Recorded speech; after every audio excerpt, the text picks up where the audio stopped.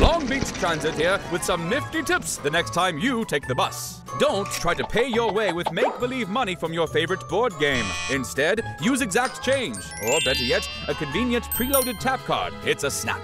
See that bike rack at the front of every LBT bus? It's great for carrying bikes, but less great for your oversized houseplants or designer furniture. Don't forget to take your bike with you too.